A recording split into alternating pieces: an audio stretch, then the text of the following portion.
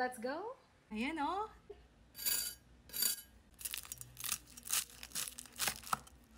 Oh, yung egg white. Wow! Mm. Mm.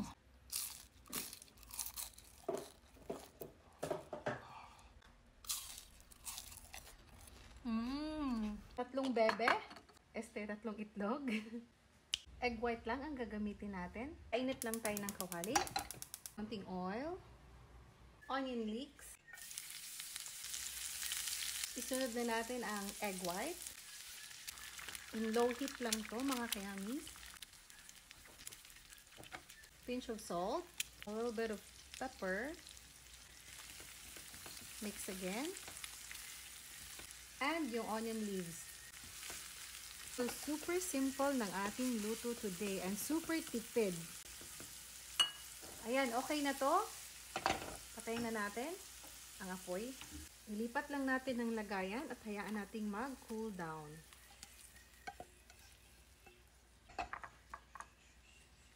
Hayaan lang nating mag-cool down.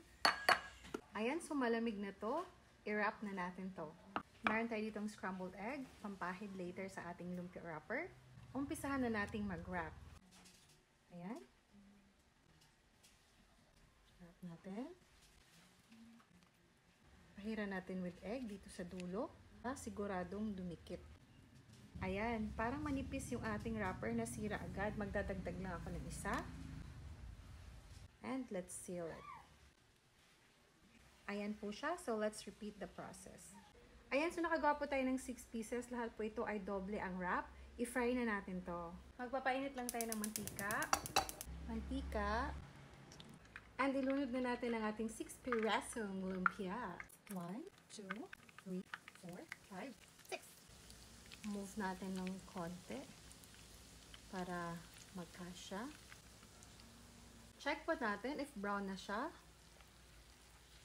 Ayan. Pwede na natin itong baliktarin.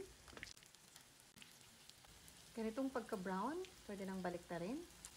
Ayan. Ayan. Wait na lang tayo until mag-fully brown lahat ng sides niya.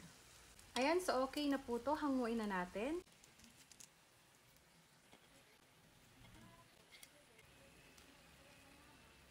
Ayan. Yay! So ito na lahat ang ating nagawa. Mga kayamis, tikman na natin to. Let's go! Ayan mga kayamis, sakagawa na din tayo ng egg white spring roll. Kaya naman tikman na natin to. But first, thank you Lord for this food. Amen. Well, i-chop muna natin.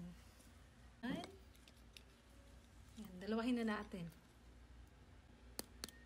Ayan, crispy pa.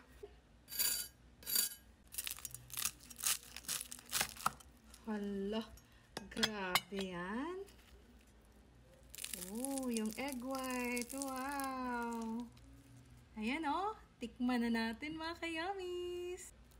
Ayan mga kayamis. Tikman natin with sauce. Ayan oh. Yan. Whoop.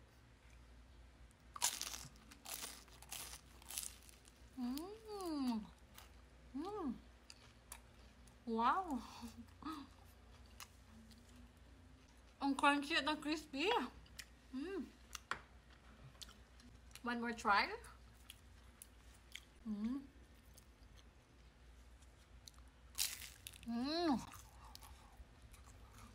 Ang init. Pero ang sarap. Try natin with other sausawan. Ayan. Pala suka kasi talaga ako eh. Pala sour pala.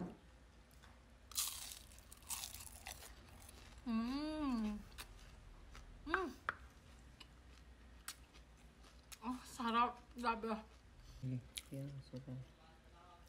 Suggestion ko lang mga kayamis, mas better pag isa lang ang wrap kasi pag dalawa medyo makunat yung pangalawang wrap. Yung una yung crispy. Kaya mas okay pag isang wrap lang. Wow! Wow, ang daming sili. Kaya ko kaya to?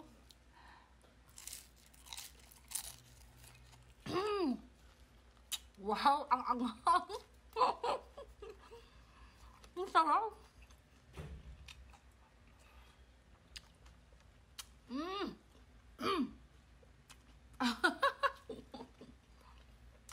Yummy. Grabe, sobrang tipid nito. Ang dami nyo magagawa sa isang pack ng wrapper. Pag last bite tayo mga kayamis. Ang anghang. Pinanindigan ko kasi yung sili eh. Grabe. Last bite.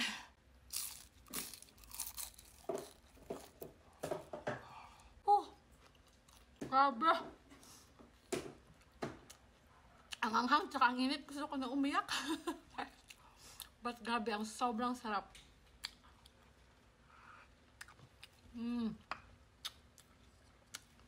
Wow. Ayan mga kayamis, sana po nagustuhan niyo po ang napaka-simple at napaka-budget-friendly na luto natin today. At sana'y matry nyo din po sa inyong mga tahanan. Ito na naman po si Yuri na nag-iwan ng kasabihang laging kumain ng tama para yummy like Yuri. Shh.